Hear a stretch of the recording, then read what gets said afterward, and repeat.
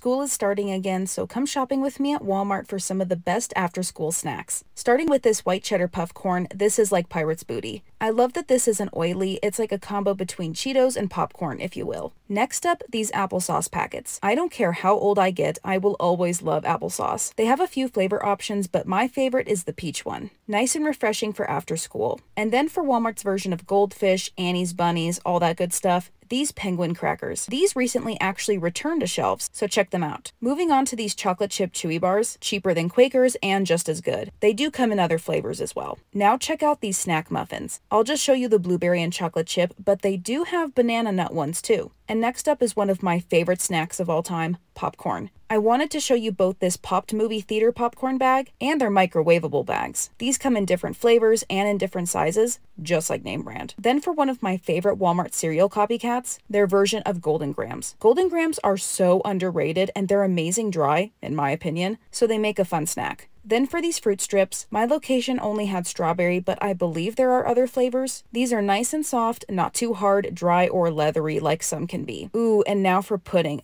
They have both vanilla and chocolate. I like slightly freezing these. I would love to have one of these after school, if I still went. Now, did you know Walmart makes veggie straws? They have both sea salt and zesty ranch. I'm not a huge veggie straw person, but I know some people adore these. Moving on to these Nutri-Grain copycat bars, Walmart has tons of flavors. I love the apple cinnamon. These are so much softer and more filled than name brand, it's like night and day. And real quick, Walmart makes blow pops. So have you tried any of these food finds? Best of luck as people and children return to school.